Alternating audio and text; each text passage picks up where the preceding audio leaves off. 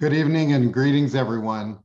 I'm Professor Ken Bamberger from Berkeley Law and the Diller Institute, and I'm very happy to welcome you all to the 13th annual Robbins Collection Lecture in Jewish Law, Thought, and Identity. This annual lecture is a joint project of Berkeley Law's Robbins Collection in Religious and Civil Law and the Helen Diller Institute's program on Jewish Law, Thought, and Identity. The Robbins Collection, for those who may not know, is a major center for comparative research and study in religious law. It organizes workshops and conferences and lectures and holds over 300,000 holdings, including rare religious law manuscripts that date as far back as the 12th century. We're grateful for the leadership and ongoing partnership of its director, Robbins Professor Laurent Mayali, as well as of Emily Best and the entire staff of the collection. And we look forward to many more years of continued collaboration on religious law at Berkeley. This year, we are honored to host as our Robbins Collection lecturer, Professor Amanda Beckenstein Mbuvi. Professor Mbuvi is an accomplished scholar of the Hebrew Bible and an experienced nonprofit administrator, particularly in the field of adult literacy.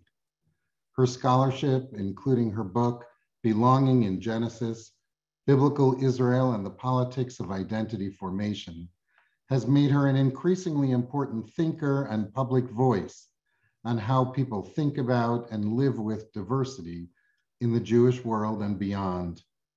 And last year, she was chosen to head the Reconstructionist Rabbinical College. She's the first Jew of color to lead a major American rabbinical school. At the RRC, she's putting into practice curricular reform and a pedagogic vision that, in her words, will both help root future rabbis in Jewish traditions and also prepare them to engage others in those traditions in all of the diverse embodiments and social locations in which people experience Jewish community, including congregations, but also hospitals and social justice organizations and startup communities and more. Mbuvi earned her bachelor's degree in philosophy and literary theory from Bryn Mawr, a Master of Theological Studies degree from the Palmer Theological Seminary, and both a PhD in religion and a degree in nonprofit management from Duke University. I note that Professor Mbuvi's talk will be followed by a Q&A period. If you have a question, you can send it to me, Ken Bamberger, in the chat anytime during or after the lecture. And I'll give priority to Berkeley students, so please indicate that you are one. Also, this meeting is recorded and will be posted on the Law School Diller Institute website. Please join me, everyone, in welcoming Professor Mbuvi. Thank you. It's good to be with you this evening. To help us out with our Zoom brain in the evening, I'm planning to use a lot of visuals. So I'll start sharing my screen right away. Okay. So in the first part of this lecture, we're going to talk about the gap between the diversity within the Jewish people and the perception of Jewish identity. Okay. So this, I'm showing you here a picture of Rabbi Sandra Lawson. She's an African-American woman wearing a baseball cap and a t-shirt that says, "This is what Jewish looks like." And so Rabbi Sandra Lawson has noticed that she's often been asked if she's Jewish while she's in synagogue, even while she's wearing a talit, that she's even had someone interrupt her during the Amidah prayer, staring at her and kind of keeping her from being able to concentrate and focus on her prayer.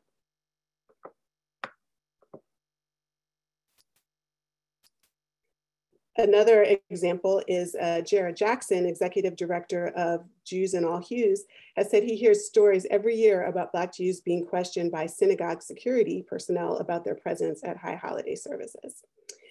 And so this is an especially important point to note because it's not only it's not only a microaggression, it's not only sort of alienating people, it's not only sort of makes them feel like they're being othered and like they're being made out an outsider. But I think one of the things that the last few years has showed us is that when people of color, especially Black people, but not only Black people, are perceived as being out of place, they are often physically in danger. That often accompanies people calling some sort of security which can escalate to a dangerous situation. And even if that doesn't happen in every instance, it's the fact that it is a common aspect of life that people have to kind of think about and prepare for, adds weight to those encounters and what happens with people in those encounters. So thinking about that, thing is not clicking. Okay, so I want us to start digging into this with a fairly simple idea. And this is that Genesis depicts a correspondence between the 70 descendants of Noah in Genesis 10. So there's a genealogy of Noah in Genesis 10, in which he has 70 descendants. And in Genesis, later in Genesis, there's a genealogy of Jacob in which he also has 70 descendants. And so what that suggests, and this is a quote from Frank Kruzman, is that the internal differences among the Israelite people, the descendants of Jacob, are as great as those among the whole of humanity. So this idea of Jewish diversity, it's not something that sort of is new and is sudden and now people are figuring it out. People are talking about it in a different way, but even within Genesis, even within a text as old as Genesis, that idea of diversity is there from the very beginning. And so I want to put this quote into conversation with this one from Tarana Burke to help us kind of dig into a little bit more, dig into this gap that I referenced between the diversity of the Jewish people and perceptions of Jewish identity. And so Burke writes, there'd been this intense public unrest happening in the country after George Floyd and Breonna Taylor were murdered. In private, I was having these really heartfelt conversations with Black folks who were just struggling. I can't watch any more of this. I can't take this anymore. I cannot. And in public, the conversation was, how can we get white people to be better? How can we get white people to be anti-racist? Anti-racism became the order of the day, but there was no focus on Black humanity. I kept thinking, where is the space for us to talk about what this does to us, about how this affects our lives? And so to put these in conversation together, to see them at the same time, what I want to highlight especially is this colored part here. On the one hand, that the internal differences among the Israelite people are as great as those among the whole of humanity. And at the same time, this observation that Burke is making, that in the wake of George Floyd and Breonna Taylor and the conversations that were happening, that the focus was on anti-racism, but not on Black humanity. So there was not a focus on thinking about those events from the perspective of Black people. And that's especially important to think about how that can happen in Jewish spaces, because religion is and has historically been a significant site where Black Americans work through the emotional experience of racial trauma and nurture an affirming identity. And I think one of the things that these reactions, and Burke is not speaking about Jewish life and is not speaking about synagogue life, but I think her observations hold up in those contexts as well. And so it's important in that connection to really consider, what does it mean that not only can someone be both Black and Jewish, but that they can be both Black and Jewish at the same time? Because I think for a lot of people, there's a sense like, okay, someone can be both. And it's like, but the way they conceptualize it in their head, it's like a child with divorced parents in a shared custody arrangement. Like they can be Black or they can be Jewish, that they have both of those things, but not that they coexist in the same time and in the same person at the same space, that someone is always both. And those identities are always together and not sort of separable from each other. So what does it really mean to take seriously that those things coexist? So to consider why we have this gap, so we've looked at that there is a gap, but why? Why is this so difficult? Why is this something that is such a struggle for people to kind of get their minds around and to get used to? And I would argue that it's because the diversity of the Jewish people defies common sense. And when I say common sense, I'm using that in a very specific way from Antonio Gramsci, where it refers to ways of thinking that are so persuasive as to be invisible and so deeply ingrained as to appear incontestable, requiring or admitting no discussion. So common sense is the stuff that's so obvious about the world, we don't even think to say it. We don't even bother to notice it. It's just sort of how things are. We don't question how it got that way. We don't really think of it as something that can change. It's just really baked into the way that we assume that the world works. And so when it comes to identity in the American context, that common sense is structured by something I like to refer to with the social ladder.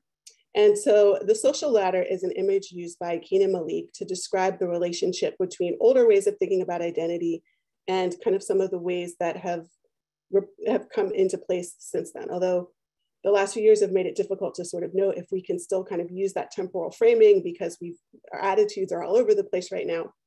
But anyway, what he's connecting is this picture here. We have a vertical ladder, a ladder pointing upward with one rung above the next. And that rung represents a hierarchical view of racial difference. So this idea that this people is better than the people above them, is better than this people, is better than this people, and so on up the ladder. I would say that's not popular so much anymore. Who knows what's happening right now? Generally, a lot of people who would say this comes out of favor, but who knows? But what's happened instead is that we have something like this. And so this is the same ladder. This is the same picture of the ladder, but the ladder has now been turned on its side. It's horizontal. And so the view of identity that thinks about identity existing in a series of identical boxes. So what we may not realize is that a lot of the views of diversity that emphasize equality and that emphasize multiculturalism, while they've gotten rid of the hierarchy, there's still a kind of structural framing that's been retained.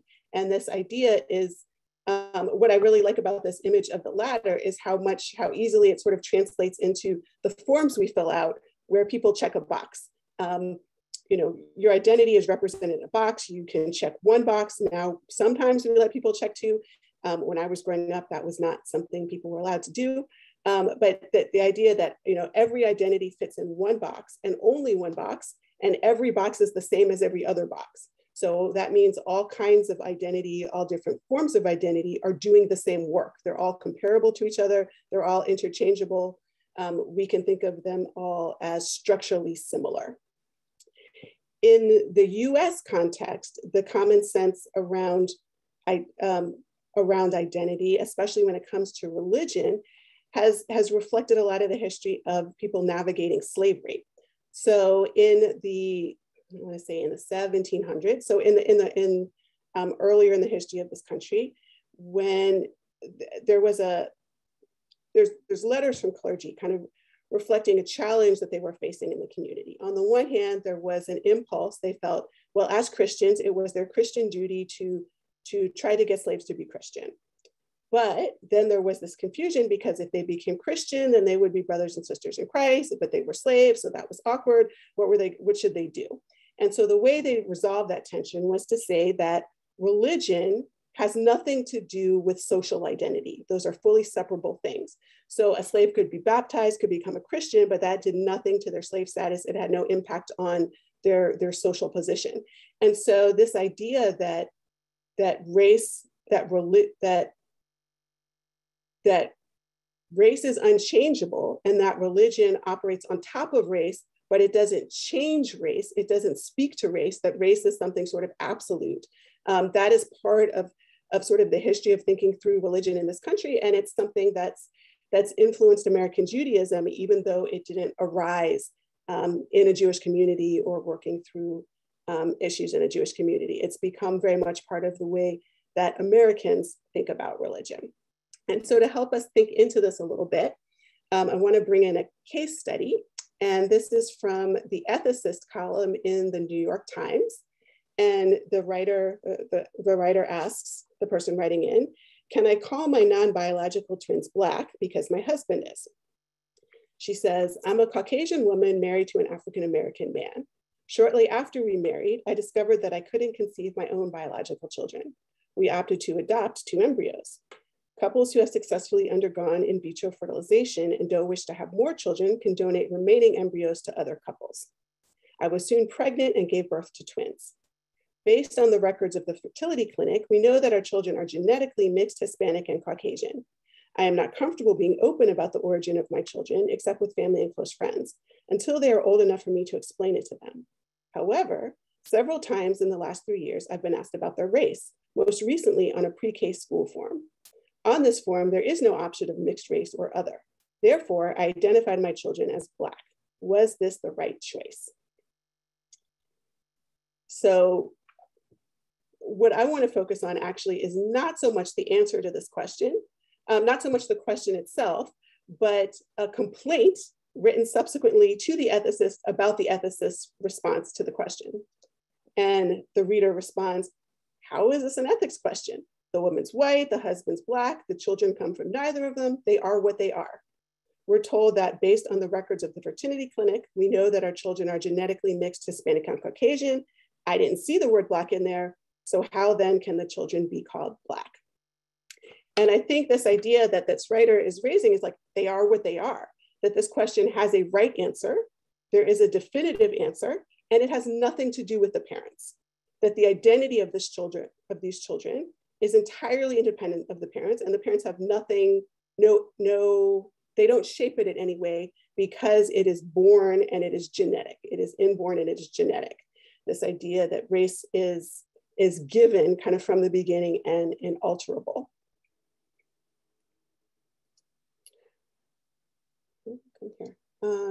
So to kind of summarize here, we have a gap because there's this assumption that all identities are equivalent and separate. There's an expectation that people have only one identity that fits within the boxes of the social ladder. And this kind of thinking that says they are what they are, that regards race as an unalterable bodily reality, that race just is. So all of these things contribute to the gap between the diversity within the Jewish people and the perception of Jewish identity. So moving forward, how can Genesis help us move beyond the gap? So this, I like this sound. So this is a sign from Ireland, and it's actually pronounced, obviously, Dunleary. And the reason I like this is because what Genesis does to identity is what the Irish language does to the English language brain. The way that this violates every rule of how letters sound and what they do, and it turns you upside down if you're looking at some sort of Dunleo care, but it's Dunleary. The way that it causes that kind of confusion, I think Genesis is very similar in the way that it handles identity. So for people trained in the common sense of our culture, Genesis it messes with our heads quite a bit. And so some of the ways that it does that is that Israel arrives late to its own story, by which I mean that in contrast to kind of other stories from similar times and places, in the Babylonian creation story, we know right from the beginning that Babylon is occupying a central space from the beginning of the Enu Melish. But in Genesis, we get 11 chapters before we even get the call of Abraham. 11 chapters before even the beginnings of Israel begin to emerge. And even then, it's just the call of Abraham. By the end of the entire book of Genesis, Israel is still not a full-fledged people. It is the sort of large family of Jacob, but it is not a people in the sense that it will become. So the entire first book of the Tanakh does not actually have Israel present in its fully fledged form. So another way that it does this is that it stays on this level of family. So even though there is a sense in which a lot of the individuals in Genesis are in some sense representatives of a group of people, it's not a coincidence that there's someone named Moab and there's a people named Moab, and then Esau is named Edom and there's a people Edom. So it's not as though those peoples aren't in view, but the fact that the story is told from the perspective of family and that it really does not kind of focus on the national level is something that's really challenging for contemporary readers. And so it's interesting to me as someone who studies identity, that the people who like to talk about identity didn't like to talk about Genesis because it didn't have any of the stuff that they needed. So people like to talk about texts from the Persian period, they like to talk about Ezra and Nehemiah, they'd like to talk about things like that because they felt like here we have good ethnic conflict. Genesis doesn't have have that infrastructure that people are expecting that we feel like is necessary to talk about identity. And so one of the ways that people would try to make that work is to use history to kind of bring that back in, to say, okay, in the story, we've got this happening, but who are the people? Obviously, something happened historically that is not in dispute. Something happened historically that caused people to tell these stories in this way. But what I think is really important is to take seriously, why is the story told the way it is? What if we take seriously this idea of not having the groups given? What if we take seriously this idea of the people in the book of Genesis being within this liminal space? What if we stay in the liminal space and not try to make it conform to the fully defined identities that we're accustomed to thinking about? What if we let it be in flux? What if we let it be different? So another way that Genesis confounds the way we think about identity is that it focuses on migration instead of a settled, stable community.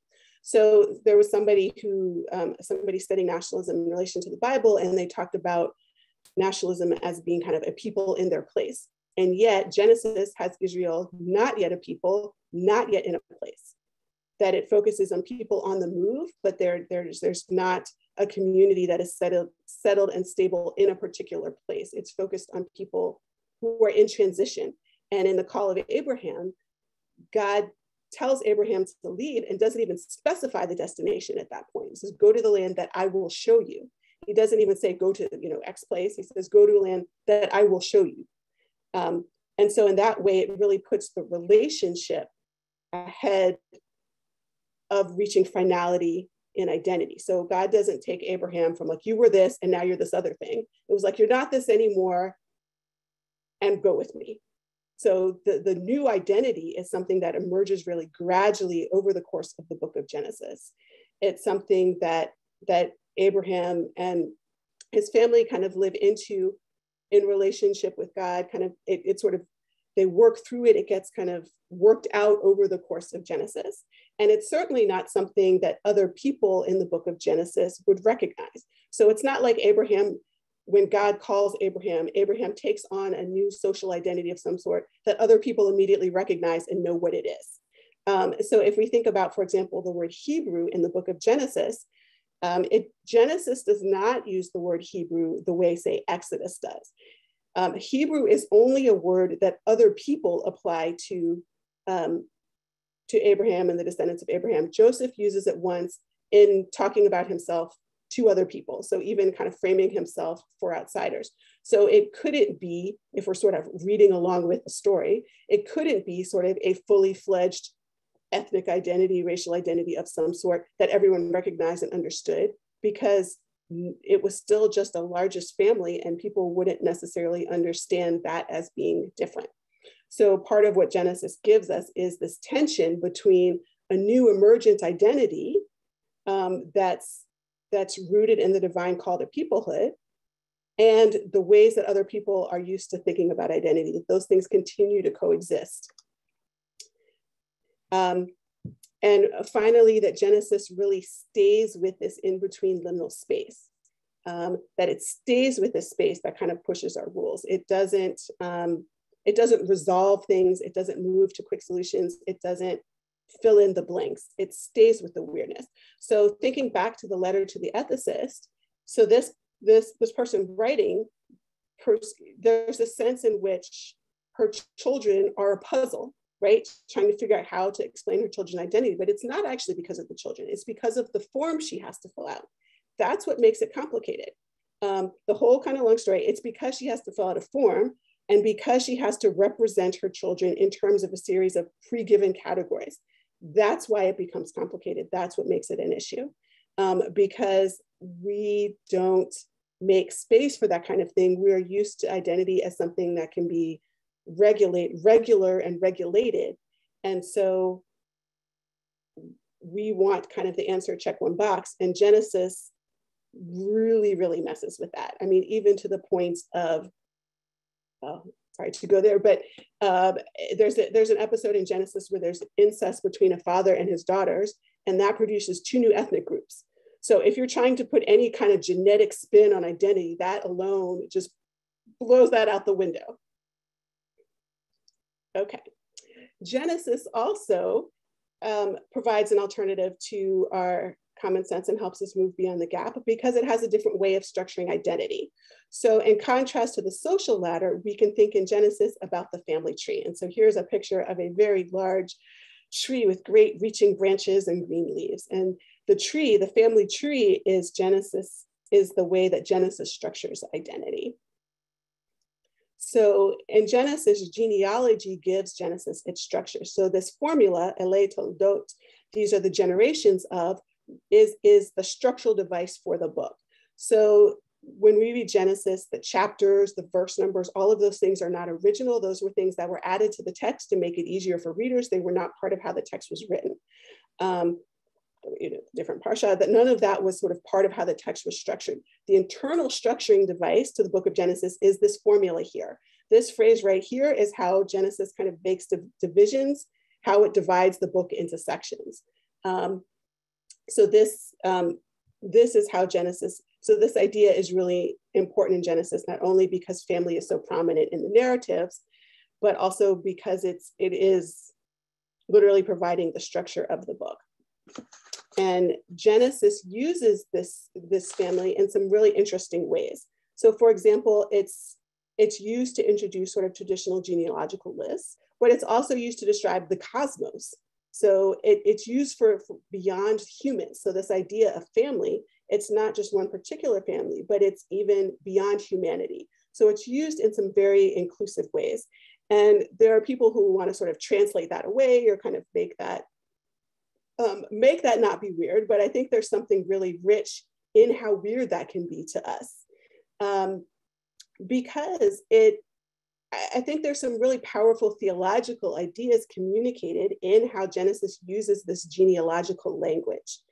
That it sets up this network of relationships. It sets up, there's a lot of, it's a way of thinking about the world. And so to kind of help us to get this kind of genealogical mindset, you can imagine being introduced to someone you've never met before. And then imagine someone told you that person is your cousin. Still never met the person, never laid eyes on them, never occurred to you that they exist in the world. But now someone is introducing you and they said, this is your cousin. And that, for a lot of people, can immediately change things. And so I think what that kind of helps us recognize is that there's something about genealogy, even if we don't have an experience of family with this person, that just knowing that there is a family relationship can foster a certain kind of sense of connection. In societies where genealogy plays a stronger role, so for example, in my husband's culture, in his village, like if you're speaking their language, to even greet someone, you need to know how they're related to you. Like even just to say hello, you need to have some sense of kind of who they are to you. It's such a part of daily life. It's such an active part of daily life. And it's to think of genealogy, not just in a sort of, to think of genealogy beyond DNA, but to think of genealogy as something, as a way of structuring society.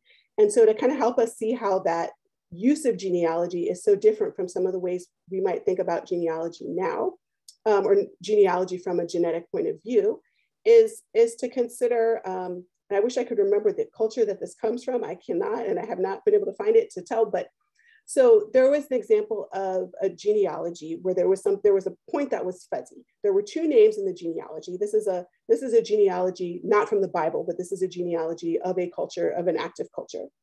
And the people there was some confusion about, were these two names two different people? Were they two names for the same person? Was it a husband and wife? They weren't really sure what those two names are. The reason it mattered was because people were trying to get married. And it wasn't like it was an incest situation, but the logistics of how that worked was kind of dependent on resolving what was going on with these two names in the genealogy. And so the way the situation was handled was to decide, well, what is the optimal outcome for this couple getting married? And based on that, they corrected the genealogy, and that was binding. So they made a kind of, they made a fixed, I don't want to say fixed, but they made a authoritative change to the genealogy based on a contemporary situation. They were not at all trying to say, well, historically, if we had a security camera filming these people, what would they see? Would they see one person or two people? They weren't trying to figure out sort of what really happened. They were figuring out, well, what does this mean for how it explains who we are as a society, who we are as a people, and how we relate to one another? And so when genealogy is something that can do that kind of work. And when it's doing that kind of work, it operates in a very different kind of flexible way than some of the ways that it shows up here. And in Genesis, I think I don't think I do. Well, yes, I do actually. So in Genesis juxtaposes these two views with one another. We have the family tree and we have the social ladder. And one of the ways that we see that is in Genesis 10, which we started with, the 70 descendants of Noah, is a genealogy. And it's a messy genealogy. It sort of goes all over the place. It's not, the categories don't quite line up. Sometimes people try to fix it. I don't think the point is to really fix it. I don't think it's trying to do something orderly and failing. I think it's accurately capturing the messiness of identity as people live it. But in the juxtaposition between Genesis 10 and Genesis 11, and Genesis 11 is what people call the Tower of Babel. It's the story of building the tower and stuff. So when we have a story that reflects imperial influence, we can actually see two different ways of thinking about who people are. We can see the family tree, and we can see the Tower of Babel is in many ways a social ladder par excellence. And so a lot of what's happening with the genealogy in Genesis is that it's doing theological work as something that has cultural significance. So by the time it gets to Genesis, it may not be able to structure society in the way that it did. But the very idea of looking at genealogy in that way is itself an alternative to other ways of classifying people. It is another kind of a source of doing that.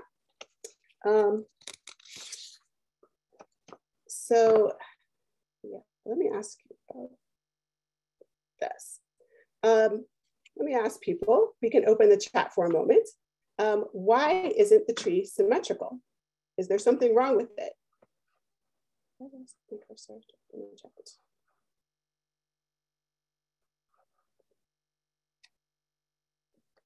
Oops. Sorry, I lost my cursor.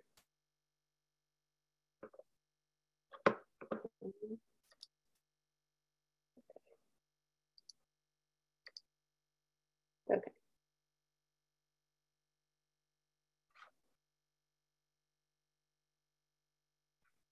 Oops. Okay, sorry, my computer's acting up and it's not letting me move the chat and have a cursor at the same time.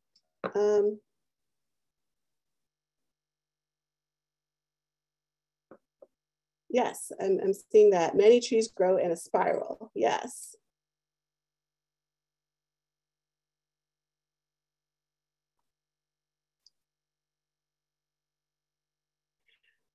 Yeah, so we don't necessarily, if we look at a ladder, come back. If we look at a ladder is constructed, so it is perfectly symmetrical and orderly and everything kind of lines up in that way. But a tree grows in response to the circumstances in which it grows. So if a tree grows by the side of the house, the side close to the house might be flat while the branches stick out in another way. Trees have all kinds of shapes, and that's part of how trees work. And so one of the things that's really rich about this idea of the tree thinking about identity is it's normal for trees to be weird. It's normal for trees to kind of have all these divergences. That's what makes trees healthy. That's what makes trees able to bear fruit. That it can sort of respond to its circumstances and be flexible. And something that I think is especially powerful to note in this context is that the tree and the ladder are both made of wood, right? So this picture of the ladder is a wooden ladder, and that's not a coincidence. That there is a relationship, there's a way in which the rules of race and identity as we know them, it's not like they just sort of developed and then people applied them to everything, including the Bible and including stuff, but that they actually, that they actually developed in strategies for reading the Bible, that part of how people developed some of the categories of identity and ways of thinking about identity came as strategies for Bible reading and conceptualizing the relationship between people and the Bible. So to recap some of the points about family in Genesis, that it emphasizes the relationship with the connection and responsibility of humans to one another and to all creation. It emphasizes the connection and responsibility of all humans to one another. It provides a way of describing the world that acknowledges the complexity of social status.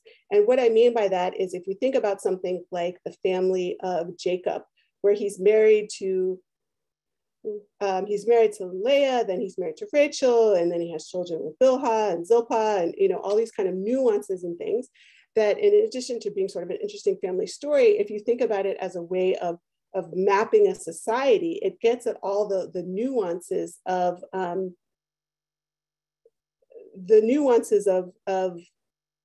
the favored wife, the less favored wife, the maidservants, all those kinds of things are ways of kind of getting at the nuances of the different status of people in a community, sort of being part of the family, but sort of part of the family differently. And a final point about family in Genesis is that it makes the identity rooted in the divine call to peoplehood more important than identity according to human categories. Because there's this emphasis on family, because there's this divine call to peoplehood, and I'm referring here to the call of Abraham in Genesis 12, because there's such an emphasis on that, and because of the way it disrupts kind of ways of thinking about identity by not providing answers, it really places the identity squarely in the divine call, even especially in the way that Abraham doesn't get a new identity fully fleshed out, but that Abraham's new identity is contingent on that relationship with God, and it emerges over the course of relationship gradually over time.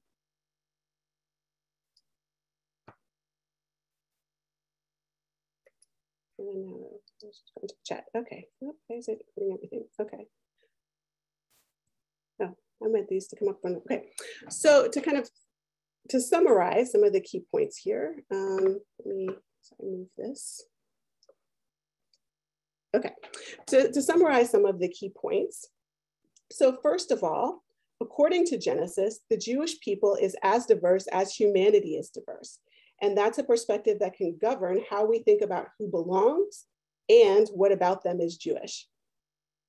So point number 2, Genesis rejects the idea that people are what they are, that identity is this fixed, unchangeable thing people are born with. It really presents identity as something subject to transformation at the deepest levels. As depicted in Genesis, Bnei Israel, the people Israel, it doesn't operate within the confines of race. It's not just sort of, as depicted in Genesis, sort of taking a group and kind of coloring within the lines, but it's actually transforming identity. And finally, that in the family tree, Genesis presents a way of conceptualizing belonging that doesn't assume uniformity and that acknowledge diversity even within a household.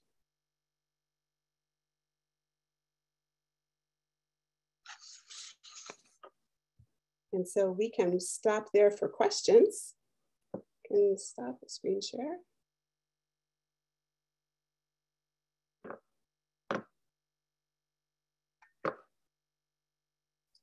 Oops. Okay.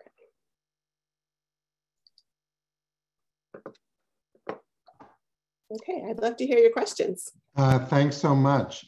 I've gotten a couple of questions in. Let me start with kind of a big one, which is,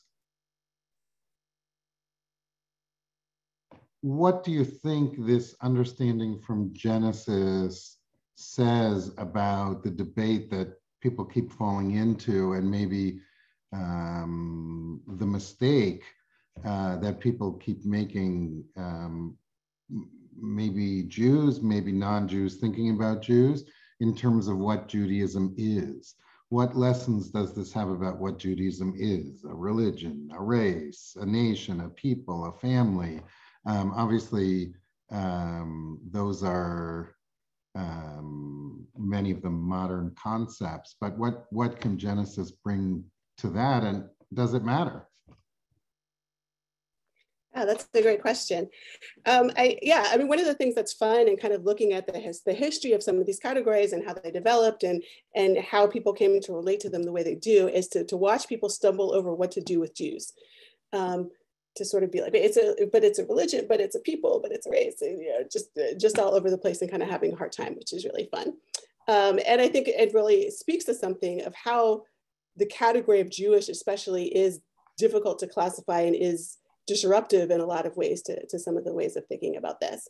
I think if we picture this image of the ladder, it's this idea that I think, first of all, we have to get past the idea that all the boxes are the same. That not only can you, if you say you're this versus that, that not only are those two different things, but those two different things are equivalent. That, in other words, I mean that they're structured the same way. And that's why it's confusing if someone says, well, is Jewish like Italian? Is Jewish like Presbyterian? And the answer is yes. That there are things in common with both of those, things that are different from both of those.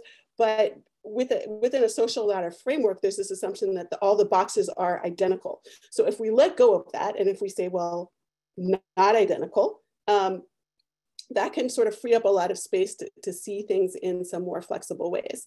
I think this idea of Jewish peoplehood is really powerful. Peoplehood as something that is not the same as race, that is not the same as ethnicity, that is not the same as any of those things. And I think there's a sense in which we hold on to that even as we don't fully live into its possibilities. So for example, if we think about someone converting to Judaism, when someone converts to Judaism, they get put in the genealogy, right? So if they get called to the Torah, they get called as, you know, son or daughter or child of or house of Abraham and Sarah. So they become part of the family tree. And people don't really have a problem with that if they're thinking about like an Aliyah. But what does it mean to really take that seriously? Like, what does it mean to say that someone can actually join the family? If we think about Judaism as operating in accordance with its own rules and not having to sort of play by the social rules of that decide, well, what is a race or what is an ethnic group or what is a religion and how do they act and what role do they play in a person's life and how do they change? If we let those rules go and consider some of the things that are already captured in Jewish tradition, I think it provides a more flexible way of thinking about these things. A number of folks have kind of followed up in a more concrete way. One writes, how do we then get the non-Jewish world to not force all Jews, not just Jews of color, into the white box, particularly with regards to diversity training and other contexts in which people have to self-identify? Is there a way to, I mean, you're welcome obviously to disagree with the premise, but if this is a discomfort among at least some component of Jews, is there a way to take the insights of Genesis and turn them into kind of public argument or public persuasion? Yeah, that's a really interesting question. I think it's important to see two things at the same time. I think it's important we can look at the social ladder and we can talk about the social ladder and we can reject the social ladder, but that doesn't change the impact that it's had on our history and the way that it continues to shape our present. So we do have to reckon with this world that we live in and the rules that it follows and the ways that it acts, even if as we can work to change and transform and kind of move those things in a different way. So we need to see that we can't just disagree it out of existence. We need to see it as something that's really there. And so one of the things that I think is so powerful for us with Genesis is that it actually models that Abraham gets this transformative identity from God and no one else knows it. Still has to figure out what it means, still has to deal with people who are, their life has not changed at all. The way they see Abraham has not changed at all, that he kind of has to live with both. To look at how that functions for Abraham, and then especially for people like Joseph, and kind of looking at how that plays out. So I think there's two pieces. I think we really need to, in terms of thinking about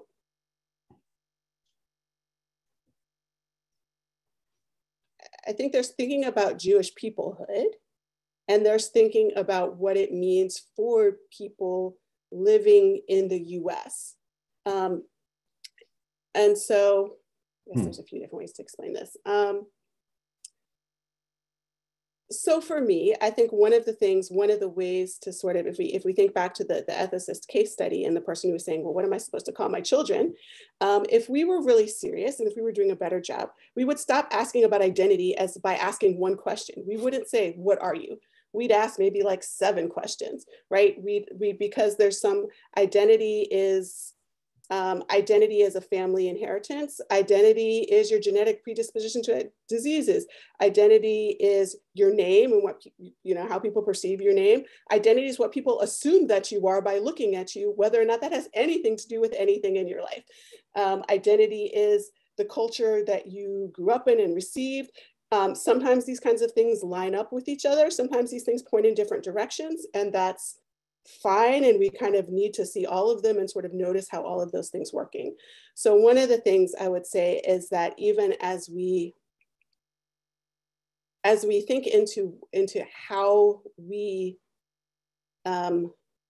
talk about, I guess I'll say from an internal perspective, as Jews talk about being the Jewish people and try to live out in some way being Jewish people and building Jewish community with other Jewish people and kind of doing those things, thinking about how that's done, but that work continues to happen in a larger society with its own history and perceptions and things like that.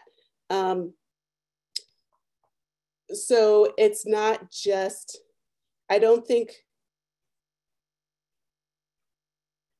what Genesis gives us for diversity training, it doesn't give us the history of race in the US. What it gives us is a vision that the history of race in the US doesn't have to be the future of race in the US, that we have to sort of deal with things as they are and as they have been, and we can build towards how things could be and what might be better. It can give us a vision and an inspiration for better ways of thinking about human diversity, thinking about and living with diversity that are more constructive, that are more inclusive, that are more, that have a better impact on the world. So I think it's more there. I think we really have to see a lot of that in relation to American history. And that maybe Jews are desperately in need of intersectionality and the insights of intersectionality. If at the same time, as individuals, we are what other people are projecting on us, each individual, based on how we look and how we appear, and then we're another thing ourselves. And so we fit in some boxes sometimes, but in others other times, and sometimes no boxes. Maybe that's the greatest insight of all. I had a question. My sense was, when you were talking about the genealogical insights of Genesis and the genealogical language, that in your book and your research, you had a number of I don't want to say extreme, but elements of the family tree that were really on the edge and that really pointed out exactly the twists and turns that the family tree can take. But obviously in the lecture context, there's only so much time you have. Might you share with us some that you feel are really the most illustrative? Sure. You know, you were talking about in humanity and beyond humanity.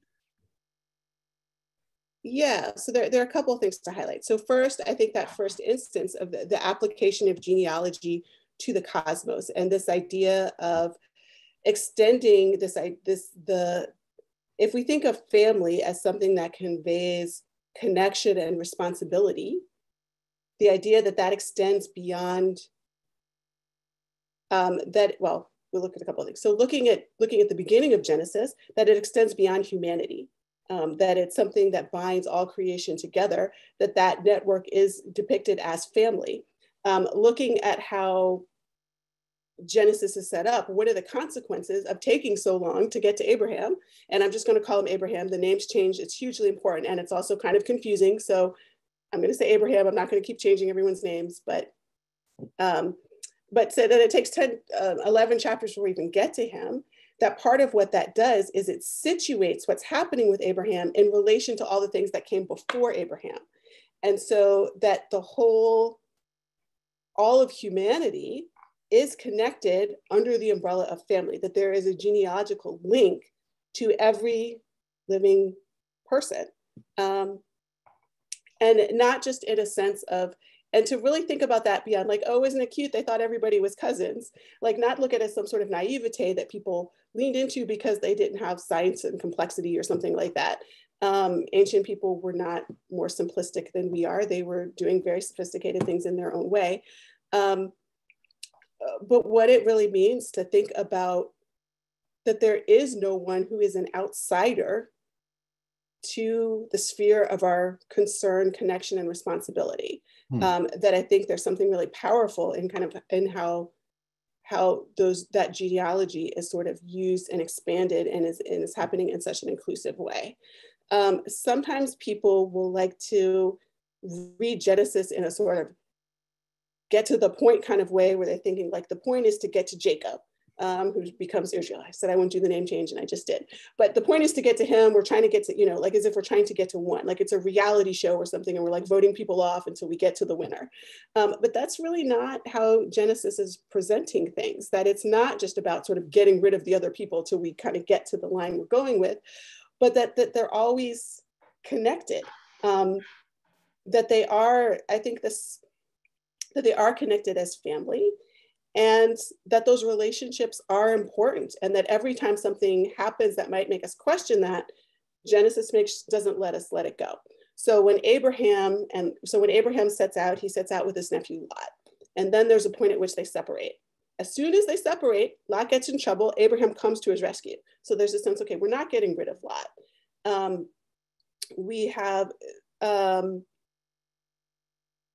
We can think about, the rivalry between Joseph and his brothers, and it's very complex. But in some ways, I think one of the most interesting examples is the sort of aborted rivalry of Isaac and Ishmael. And part of how I see Genesis is that the reason that Isaac is such a weird presence in the book, in that we get a lot of Abraham stuff, we get a lot of Jacob and Esau stuff, but most of the Isaac stuff, it's like little bits of in the middle of the Abraham stuff and in the middle of the Jacob and Esau stuff.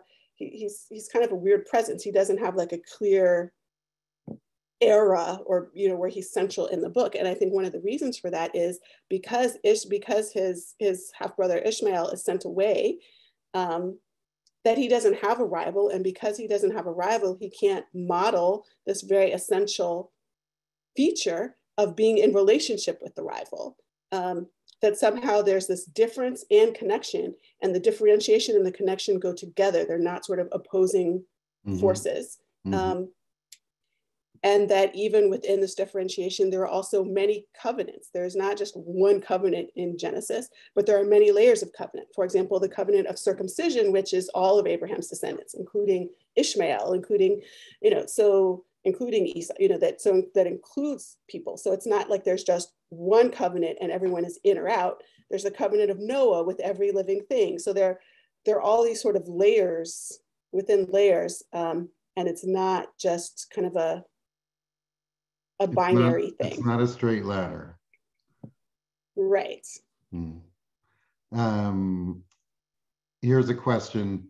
How does gender, somewhat fluid in parts of Genesis, as well as patriarchal hierarchy and filial responsibility or competition, which you just talked about a little, and the chronic subversion of primogeniture. What do those say about family and individual identity that we can learn from?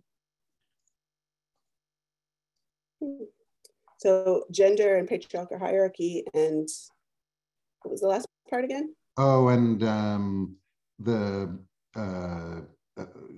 competition between siblings, and then subversion of primogeniture. So what do we take from these parts of the story in terms of thinking about identity and lessons of identity? I guess you could start with gender. That seems like another intersectional layer, obviously. Mm-hmm. Yeah, I think one of the ways that I want to answer this question is I want to sort of turn it in a kind of different direction. So instead of sort of saying, well, here are the conclusions, I think part of Genesis is really weird. I mean, these stories are really strange. And we get people making choices, and we look at the rivalry, and we look at like, were Isaac and Rebecca right to play favorites? Was Rebecca adequately following the word of God before she was born, or were they creating issues with their children and how they related to them? We don't get that resolved. We get Abraham saying his wife was his sister. Next story. Like, we don't get, and that was a bad idea. That was understandable but misguided. That was deeply problematic. We don't get the analysis. And I think what we take from that is not so much, what we take from that is that is this process of reading the stories together and discussing it and debating and working out their meaning. So it's not so much that these stories point us to something in that way, but it also, the fact that we read them with each other, the fact that we read them with people for thousands of years, who've been reading them for thousands of years, that it binds us to people in different places and times, and that we wrestle with these stories and debate their meaning and their import. That is the takeaway, I think that there's this, that on the one hand, there's a sense that these stories are given to us as somehow speaking to who we are. If we're looking at Genesis as Torah, that we're thinking about it as like, if this is something that's somehow supposed to be not just authoritative, but definitive, that it's supposed to explain something about what it means to be the people Israel, that what we get a lot of times is the process and sort of the people that we sort of work that out with. So I think in a lot of ways, the takeaway there is the debate, and is the sitting there saying, well, this is deeply disturbing. This is not, or no, it's not, or yes, it is, or actually, is, but that sort of arguing about it is itself, I think, the best answer. A number of people, a whole bunch of people are writing in, both from kind of a personal experiential view standpoint, and also kind of more theoretical, thinking about the way identity is both created oneself and by other people labeling you. So here's a question that I think kind of sums that up. I think of identity as a combination of self-definition and other ascription. I wonder how that fits with Genesis. Where was the tension between self and other ascription for Abraham's family and descendants in Genesis? How much was other? How much was self? Mm-hmm. I mean, you made the good point that Abraham kept it a secret for a long while. Or not kept it a secret, but it was not something he went out and shared. Right. And even if he did, it wouldn't have meant anything to people. Like, I guess if you go around declaring yourself a new people, that people mostly will think you're weird. I think even back then, I don't think that was something people really did. He also did it in a storeroom full of, hundreds of idols of gods of all kinds of other people. So it may not have seemed that revolutionary. Yeah, although that part's not actually in Genesis, that's Midrash. And that's true, you're right. Yeah, so yeah, which is part of the interesting thing about Genesis. I mean, so much of so much of our strongest associations with the book don't actually come from the book. No apple, you know. So, you know, I think that's part of what's interesting about it too. Yeah, I think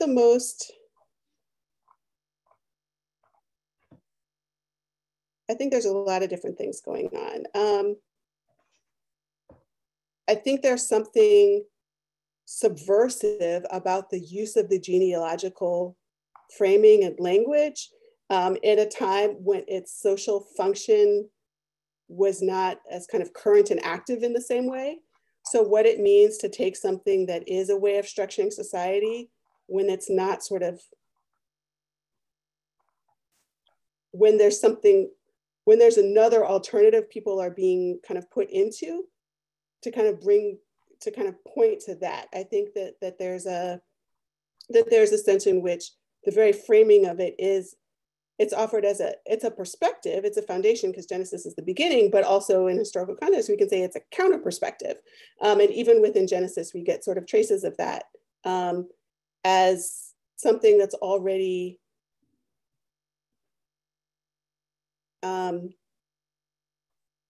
emerging as an alternative. Because part of the thing, I mean, like the example where they decided the genealogy based on the people getting married, to do that, genealogy has to be oral. It has to be flexible so that people can make all the little adjustments to actually continue to accurately map and describe and reflect society. So already kind of putting it in writing, it's already in some ways taking, as we'll call it, maybe a sociological model and turning it to theological work. So I think there's already something with that. Okay. There are now a bunch of questions kind of asking about putting it all into practice, maybe reflecting on the task you've taken on in your new role. One question, how do you create Jewish spaces that are intended to build community around a particular religious identity? How do you do that in a way that's inclusive of all Jews, maybe also of non-Jews? And the question asks, is this important? I think you might find a lot of people in this room saying, yes, it's important, but I'll read that as part of the whole question. How do you create Jewish spaces? What's our strategy? Yeah.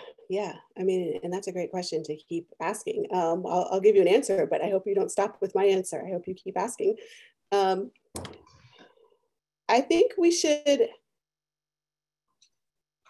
it would help to lean into all these things, like thinking about how we use genealogy, to think about this idea of family, and to think about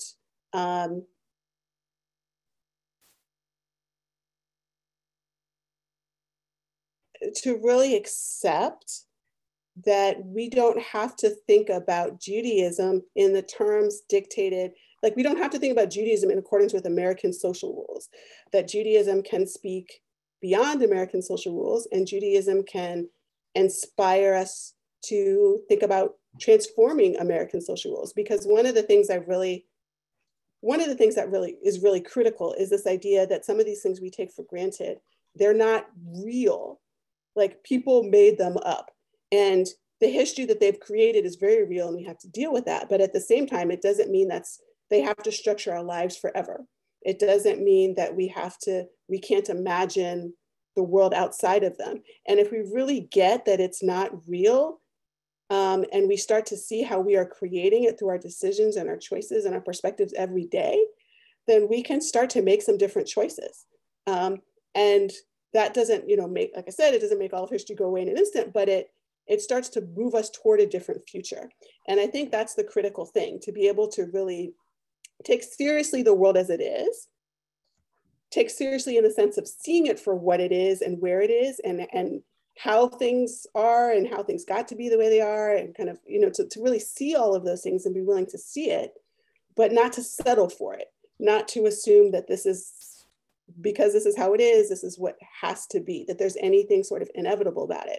And to realize that I do think we really can change this. And I like to think about it, I like to compare it to language in a way. Like if you think about trying to say sounds in a language that you don't, if you try to learn a language now, and there will be things that are hard to pronounce. There will be sounds that this language will want you to make that your English trained mouth does not want to say, that are difficult, that will come out.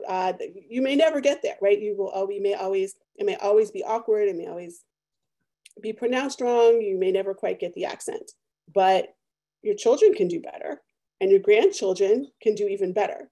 So there's a sense in which I'm thinking we do have a very literal example in the reemergence of Hebrew as a spoken language. Like people actually did bring the language back, and it has native speakers. We can do that ideologically. We can think about some better ways of seeing in the world, and it may never come natural to us to stop seeing the boundaries and divisions and limitations. We may always have it in us, even as we kind of decide not to act on them, but we can present it to our children in such a way that they don't take those things for granted. And our grandchildren may not even be aware of those things that seem so all present for us. So I really do think we can live into that possibility. Yeah, sorry, I didn't mean to interrupt you. Just in thinking about community, if you really take seriously the idea that the diversity, if you think of all the diversity within the world is part of the Jewish people, what does it actually look like to put that into practice? If you keep asking that question, if you actually think, what does it mean to say that Lunar New Year, as celebrated in Asia, is Jewish? What does it mean to say that, all these kinds of things? Like, what does it mean to say that these are part of the Jewish people? These are part of Jewish life. Yeah,